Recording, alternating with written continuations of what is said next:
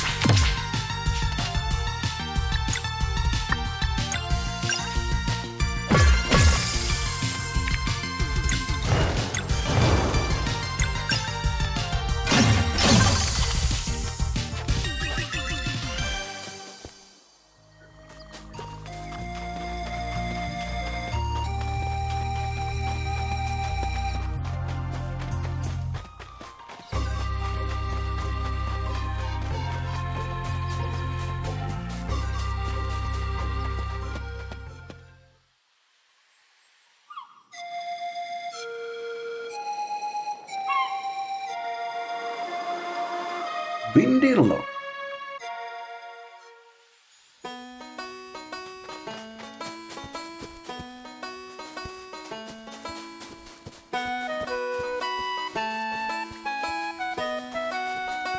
Lunar trout and 2 unknown.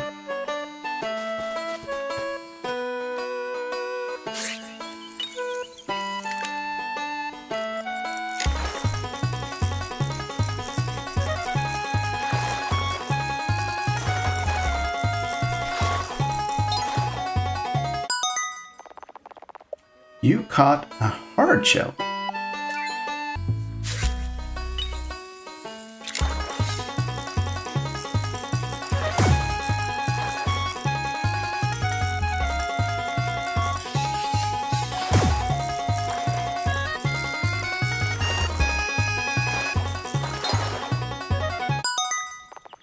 You caught a lunar trout.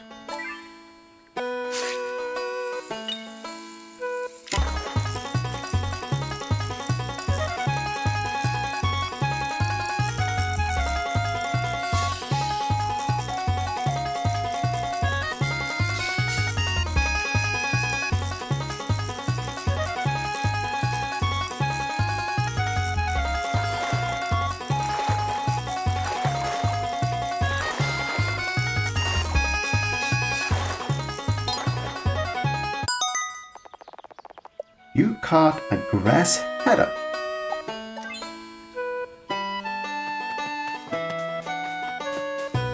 Grass haddock, hardshell, and lunar trout.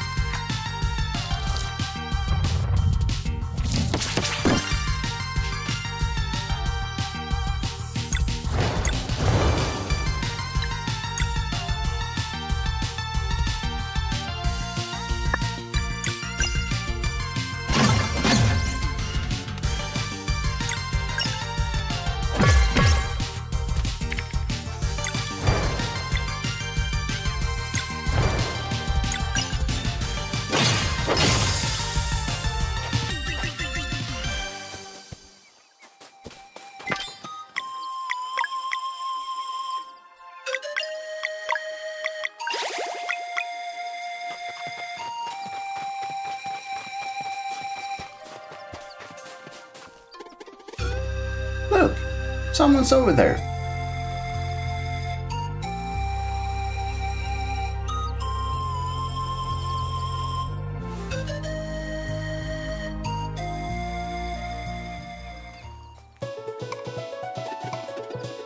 We should ask for directions.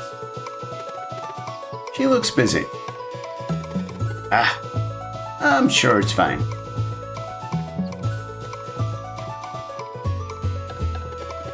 Hello. Is there something special about that big rock? Huh? Yes. Come look at this. It's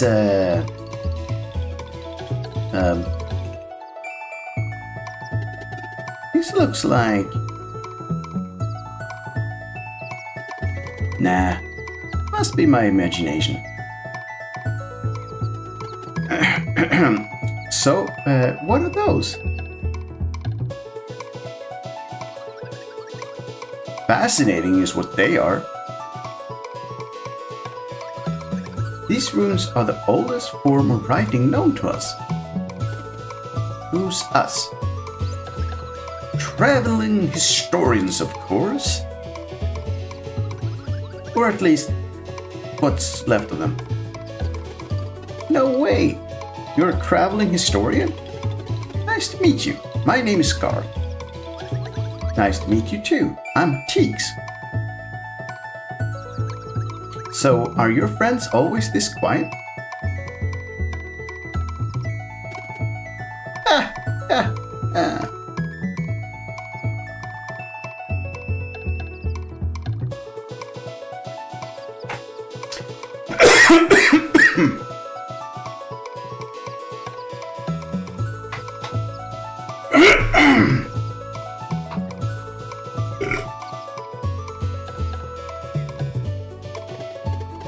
Nah, Valere and Zale are fun.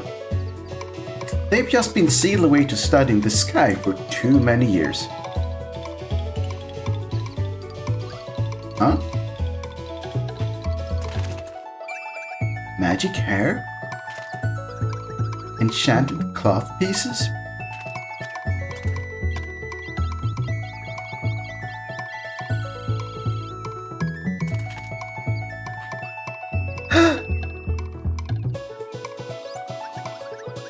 You're Solstice Warriors!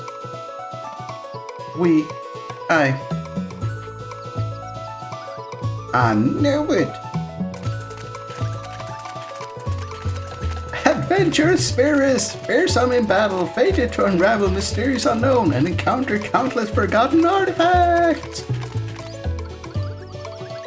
A traveling historian's best friends!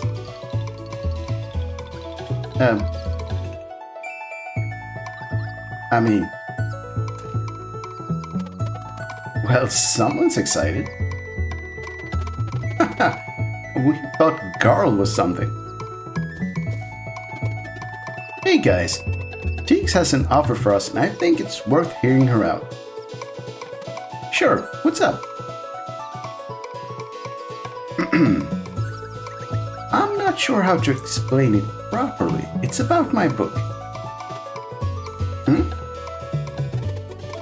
Why don't you eat with us tonight, Teaks? This place is perfect to set up camp. Oh, well, don't be shy. We're happy to have you. Yeah, plus you have to try Carl's cooking. Okay, thanks. That's it. One stew coming right up.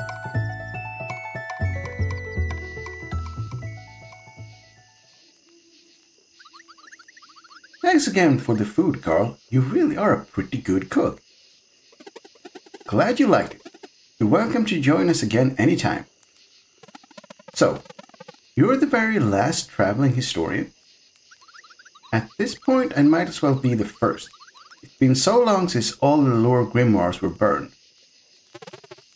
The what now? Lore grimoires. Every traveling historian has one. Or had one, I suppose. They're enchanted books that write themselves by touching artifacts with stories to tell. Whoa! A traveling historian's duty is to make their lore grimoire as full as possible before passing it on to a new recruit. There used to be a guild and a whole bunch of us, but now there's just this believer here. Which leads to what I've been meaning to ask. Shoot. Well, you see, the best thing a traveling historian can ask for is adventurers who keep an eye out for them. I don't have a way to pay you, but if you wouldn't mind grabbing any artifact you stumble upon during your adventures, I'd be happy to share stories with you. Sounds fun, but how will we find you if you're always traveling? Don't worry about it. I'll just stop by your campfire whenever you're out in the open. It's the perfect setting for telling stories. Story time by the campfire? Sign me up. Great. Just bring me any artifacts you find and we'll see how my lore grimoire reacts. How many stories do you have so far? Just the one. It was empty when I found it, but that's okay by me. I plan on discovering enough to fill an entire volume. That's the spirit. This first story wrote itself when I stumbled upon a very old pirate earring. That's when I knew I was holding a real lore grimoire. They were thought extinct. What's the story about? A ghost pirate ship called the Vespertine. Ooh. I can read it for you if you want. Feel free to ask.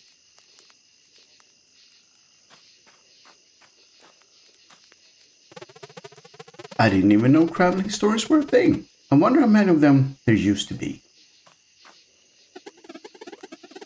Story time at the campfire. Sign me up. Hey, want to hear a story? Yes. Which one? The Vespertine.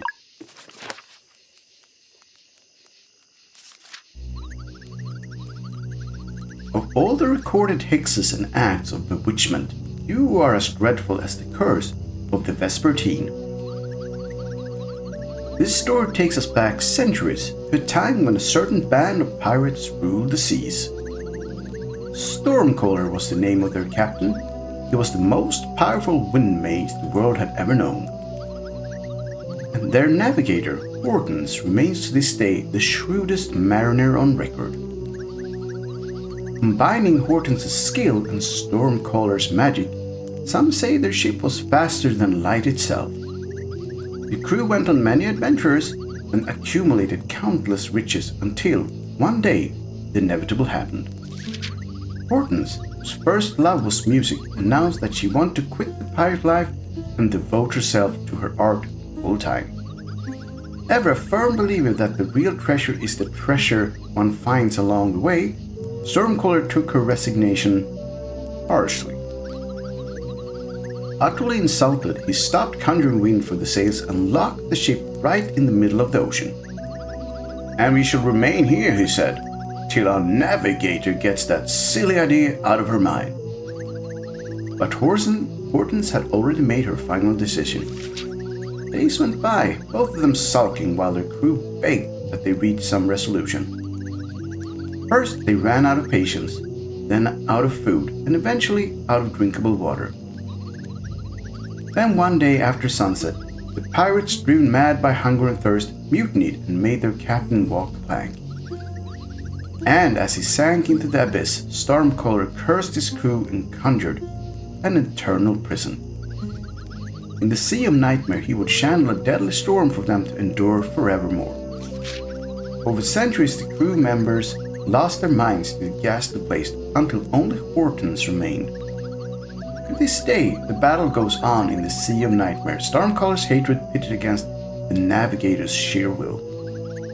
Some say Stormcaller's fury will one day sink the ship, while others believe he will eventually bow to the indomitable Hortons. Legend has it she gets a short break once a day, for about a few seconds, at the precise time the curse was first conjured. Countless sailors and fishermen have since reported sightings of the legendary ghost pirate ship that appears at dusk. They call it the Vespertine. While some have have a mind to climb aboard in search of treasure, most avoid sailing at dusk for fear of being sucked into the Sea of Nightmare. The end.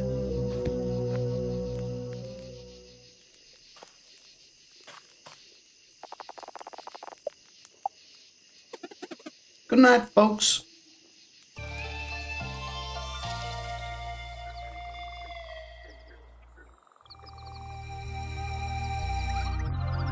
A boat ride to Wraith Island? That might be a challenge given the situation with the lift. Huh? Probably nothing you can't figure out. Which way is it? East of here, along the path. Mind if I stick around for now? We have the same destination. The more the merrier. Teaks joins the cargo.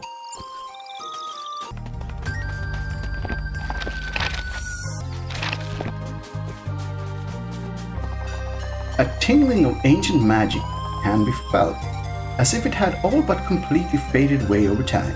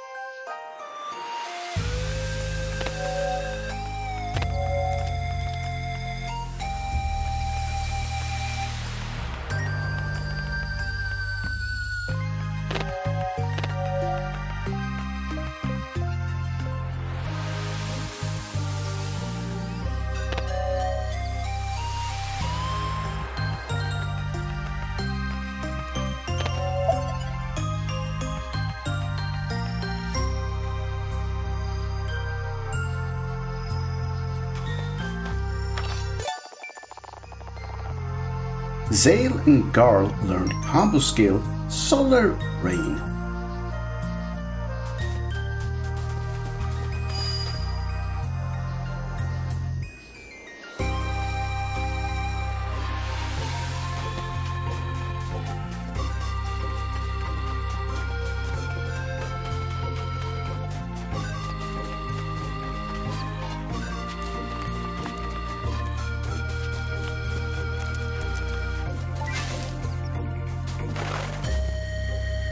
Wanderer, mountains are nice. This is the life.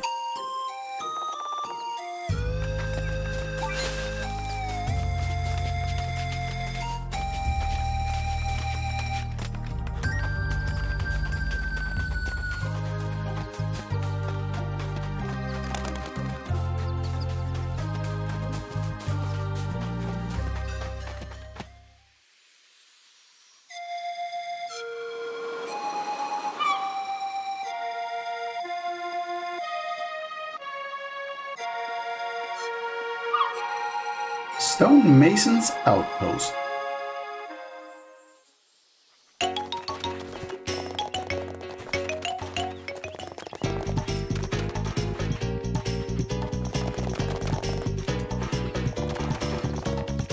The Elder hasn't returned.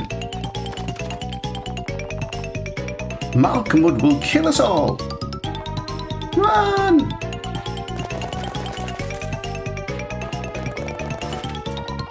Who are you? Have you come to save us? Well, of course, they're solstice warriors. Girl, it's true, no? We should help if we can. What's the matter? It's Malcolmwood, the Earth Elemental Wizard. We're just a peaceful little outpost taking care of the mine's wind tunnels. It's our job, it is, to keep them unobstructed so that the wind can play the melody for the sleeper. But now Malcolmwood has taken over the mines, so we can't go in anymore. And if the sleeper wakes, it will be the end of the world. What's more, we clogged the tunnel power in the great elevator's windmill, so we can't even go to risk to ask for help. If this continues, Malcolmwood's minions will start pouring out of the mines and... It's okay. We're here to help. What happened next? The Elder went in to try and stop him, but it's been so long. Where's the entrance? Just up there at the top of the outpost, but Malcolmwood is very powerful. Don't worry, you'll find your Elder. One evil wizard going down. Oh, what luck! Thank you! Everyone stop panicking! Solstice warriors are here to solve everything. The Elder will return! Malcolmwood won't kill us all! Yay!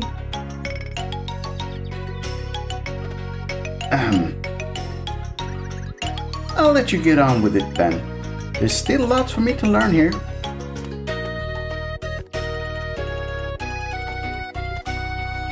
Stonemasons Outpost. And I think this might just be the perfect place to end off part. I'll see you again in the next one. Thank you all for following along in my Sea of Stars adventure. I hope you are having as much fun as I am. If you are, I would love if you hit those like and subscribe buttons, and if I saw you again in the next part. But for now, it's time to say bye-bye.